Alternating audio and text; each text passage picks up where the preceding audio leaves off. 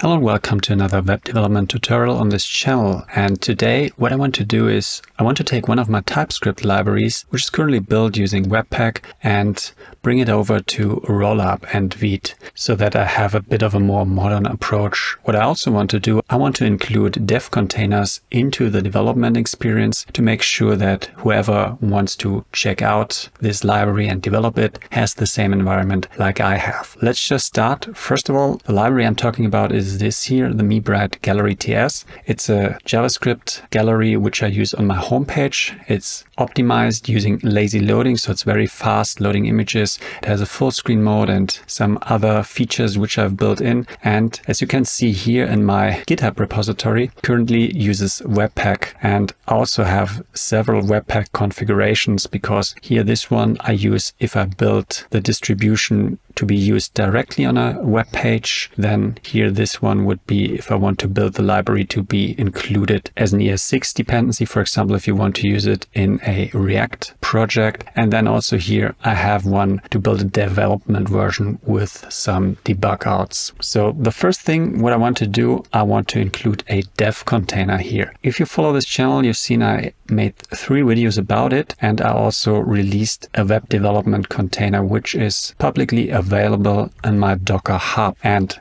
my homepage template, which is another open source project I'm working on, you see it here, already includes the dev container. And here in this example, I already have it running in the dev container, which means all the tools, all the formatting, everything is set up. So you don't have to install anything on your system aside from Visual Studio Code, Docker, and the dev containers extension. So that's the first thing we want to do now. But before we do so, let's first create a branch on the gallery project. So currently I have it here open on my local machine, and I'm on the master here, and we'll first now create a branch, git checkout. And I call it dev container. Let's just push the origin, so I don't always need to include it when I push changes. Git push -u origin and then the branch. And now the branch is set up and I can start making changes. And what I will do, I'll just bring over the dev container configuration from my other project now. So just copy the complete folder, and then we're also gonna have a quick look at it. But if you're interested in the details, just recommend check out my previous videos where I show exactly what I'm doing. Let's just paste it here.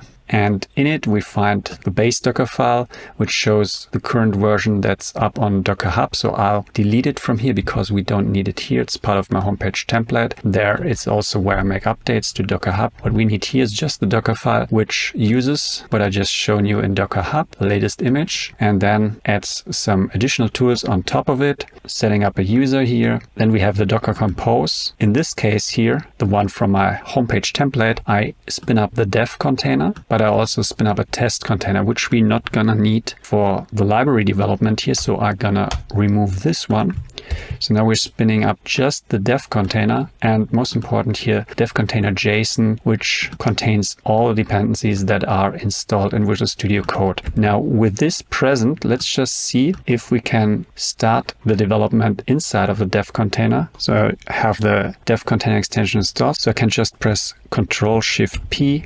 And here already, since I used those recently, dev containers rebuild and reopen in container. So I'll just use the rebuild option. So basically inside of the dev container, there's a server version of Visual Studio running where all the dependencies get installed. And then this here, this Visual Studio is still running on my Windows machine. It connects to that server and will then use the environment provided by the server, including all the dependencies. So if we go to dependencies here, you see those are the local ones I've installed on Windows, and those are the ones inside of the dev container. So this everything I need here for my typical web development. And now what we also need to do, the node modules here still empty because it's not mounted while the rest of the code is mounted from my main system. The first thing, let's npm I install the dependencies. The nice thing about this is those are now only installed in the container, and as long as you keep the container, you don't have to install them again. The good thing is those node modules, they don't clutter your main system, so your Windows system or whatever, where you have maybe a backup setup. And yeah, all those node modules, typically thousands of files, can make any copy operation very slow. So that's why I just keep it in the dev container, and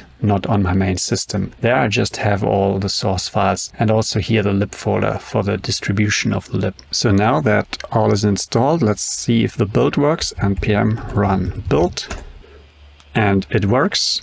And now also, before we merge this pull request, let's quickly check how big the currently built library actually is in my Explorer. And you can already see it's 48 kilobytes. So I have tree shaking and everything, minimizing active. And that's the current state of the library with Webpack and the Tarsa for minifying and some other plugins. Now we will try in the next step to change the project setup to use Rollup instead of Webpack. And we're going to use the Vite framework to set everything up, because then we also get a little test server, which we might use to test the library instead of what I currently do, just using here those HTML pages which are load from disk. Okay, so the changes have been pushed to my branch here, the dev container branch, and I'll now create a pull request. What you'll notice here for this first PR, we have 76 files that have changed, but actually if you look at the changes, they didn't really change. It's just because before I was working in the Windows file system, now I pulled all those over into the dev container. Now we're in the Linux file system. So for this initial change, this PR has gotten a bit bigger. If you do such changes to your environment, also if you make changes to formatting or anything that encompasses a lot of files, it's always good to make a PR and just do this one thing in this PR so you can later easily identify it and you don't mix it up with actual changes to the logic of your code. So I haven't made any of those. I just added the dev container, loaded the project once into the dev container, installed dependencies, build it once to make sure it works. And now we're gonna merge this PR and then start with the real changes which we want to have isolated from this initial step here. Now let's head back to the project, get the latest master, and then create a new branch, which we're going to use to migrate from Webpack to Rollup. So after pulling the latest changes, it's a good idea to quickly confirm that the installation of the dependencies works and also the build still works. And now I'm going to create a new branch. I call it Rollup. And now that everything's set up, let's start with the real work. So there are several ways to set up a Rollup project. One way would be to install just the Rollup dependencies, create a Rollup config yourself and build everything. But what I like to do is use the Vite framework, which you can use for all sorts of things. But you can also set up a simple JavaScript project here.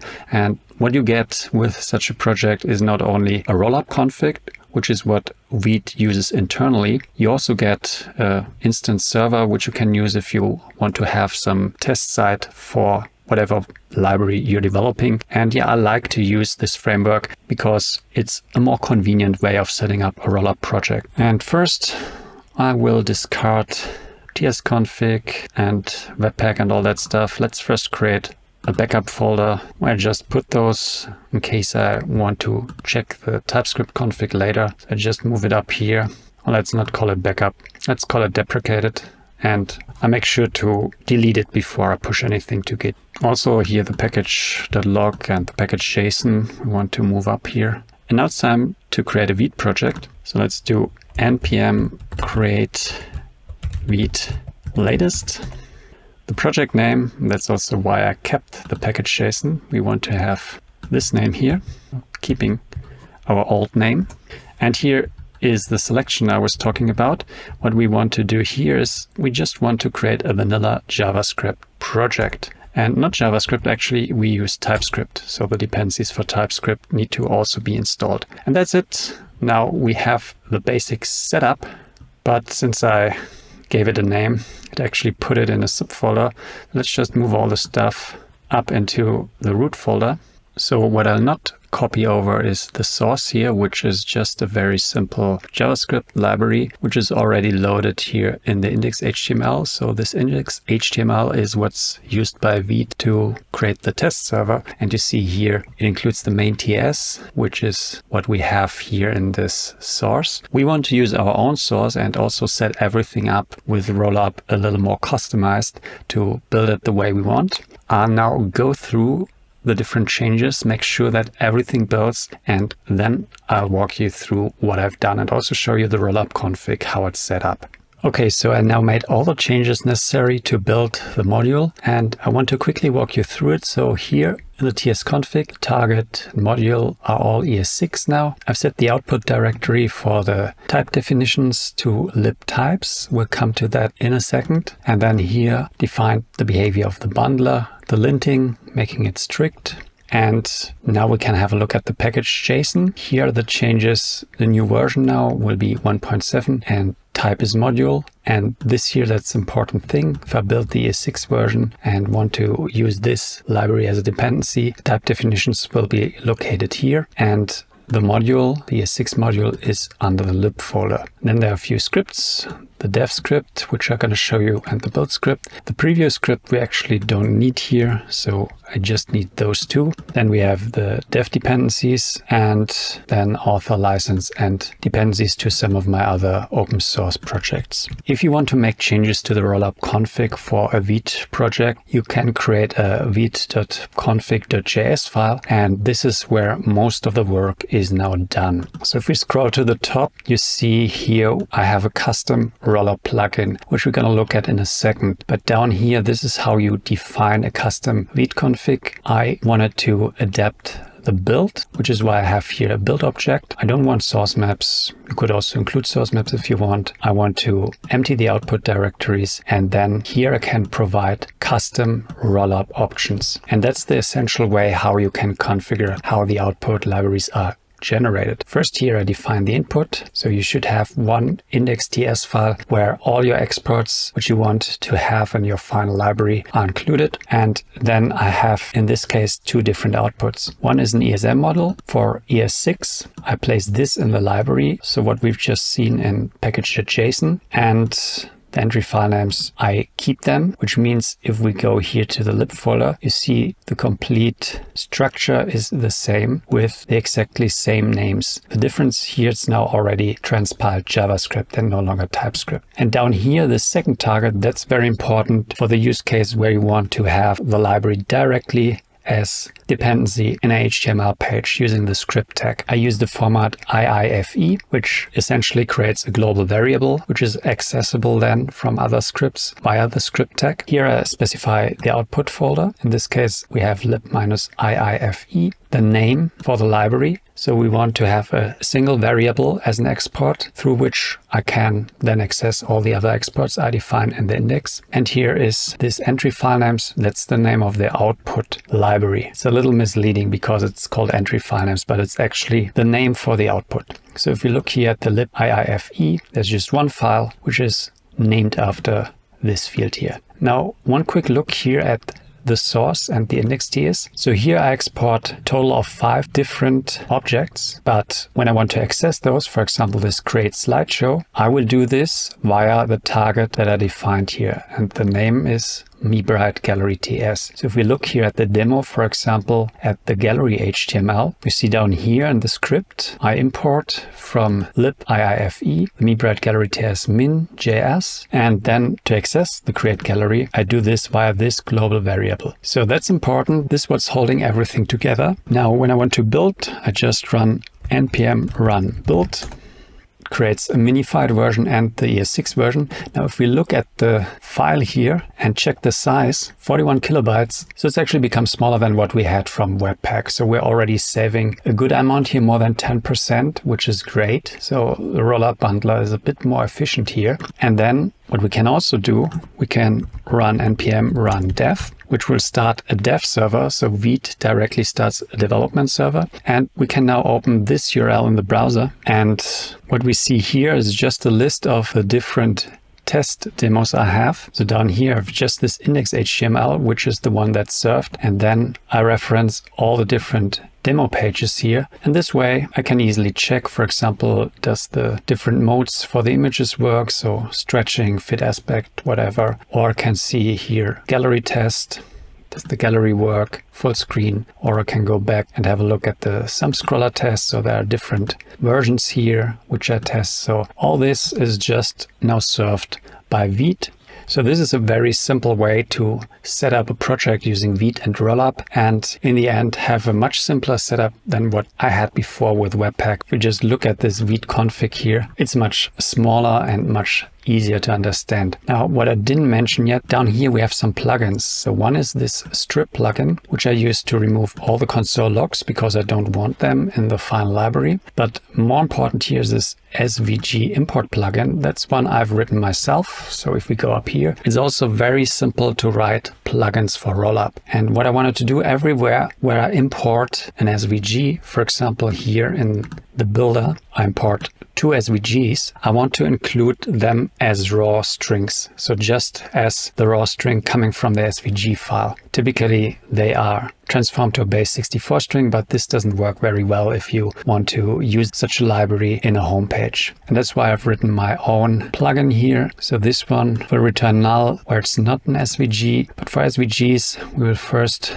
remove some string here if it's present. So this one is usually added by the module resolution by Typescript. This part needs to be dropped. Then we can decode this string and then return it. And here again, we have to include the export default. So basically, we're just dropping this part here and decoding the URL. Let me quickly show you how this then looks in the home page. So let's go to the gallery test, bring up the developer tools. And if I inspect, for example, this here, this is an SVG. You see here, we're dropping in the raw string of the SVG, and in the markup, in the HTML markup, it then looks just as we want it. If you haven't yet worked with Rollup Vite, I think this might have been a bit much, but everything you see here, this code, it's all on my GitHub, so you can have a look and use it as a guide when you want to create your own Rollup projects for your own libraries. I'll also have a TypeScript boilerplate on my GitHub. So currently I have the boilerplate on my GitHub still using Webpack,